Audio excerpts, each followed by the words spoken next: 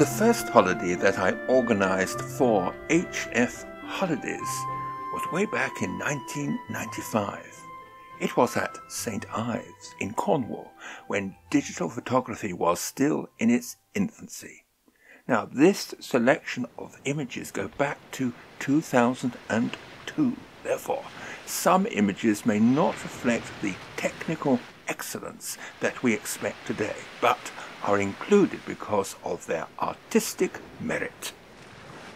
Because of its unique light, courtesy of its location by the sea, St Ives has had an artist colony for well over 100 years.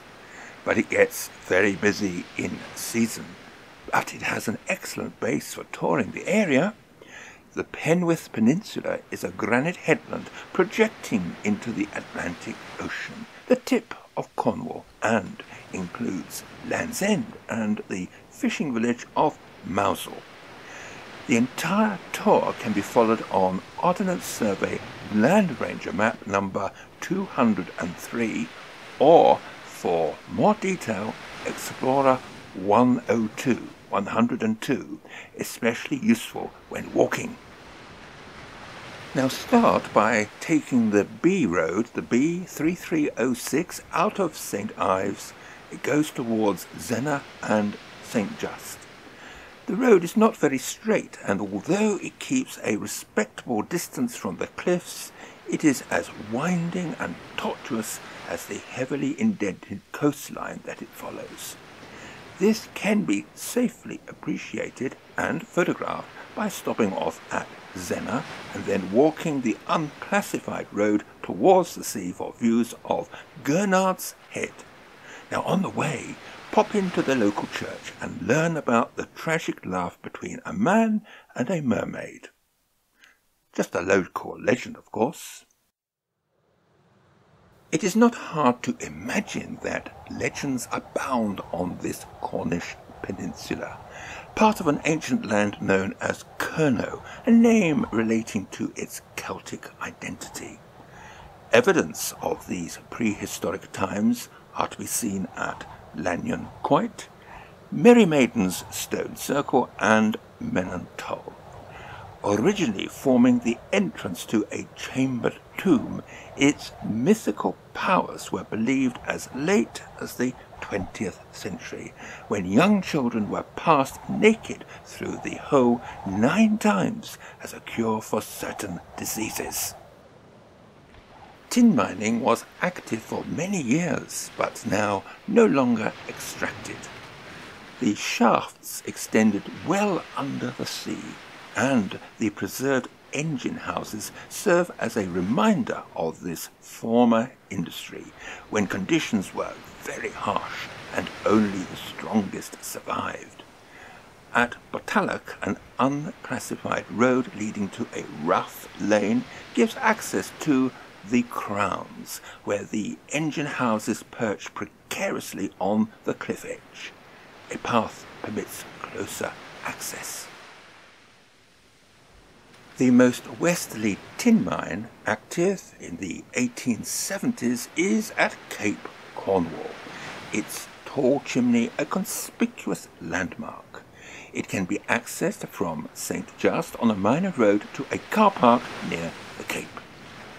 A cape marks the point where the seas divide. Here, the Atlantic Ocean, where some waters flow north up the Bristol Channel, the rest up the English Channel. It is one of only 2 capes in Britain, the other being Cape Wrath in Scotland. However, it might be claimed that Land's End, our next destination, being the accurate westerly point, is the true cape, but the name has remained with this peninsula. Now tell me, the rocks over there, does it look like Charles de Gaulle lying on his back?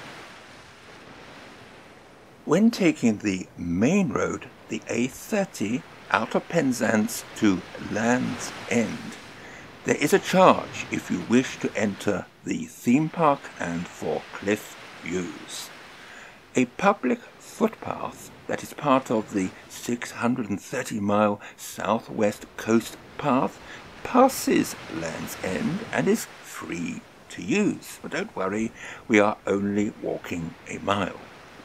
I usually park at nearby Sennan Cove and walk the final mile to the headland with the bonus of spectacular scenery, a route I have taken on several occasions.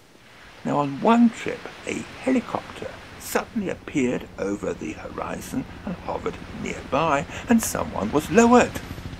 Fortunately, it was only an exercise. So, I exercised my movie button finger.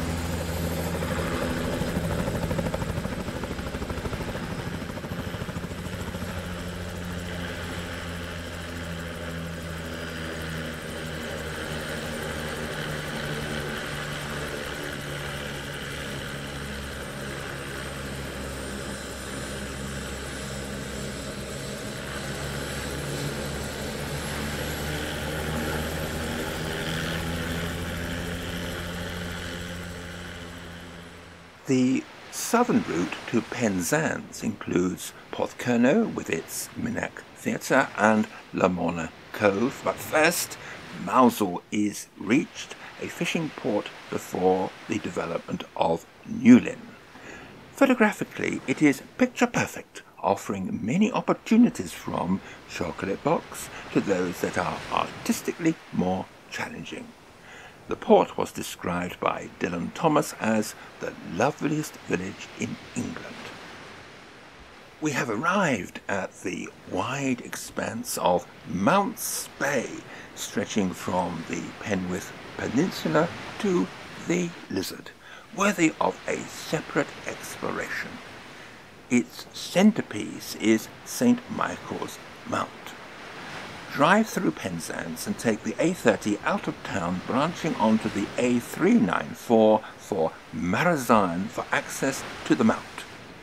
Whilst a boat can be taken across the channel, it is more interesting to wait for low tide and walk via the causeway. Access to the island is free, excluding, of course, if you arrive by boat. But there is a charge for non-National Trust members if you want to go into the castle.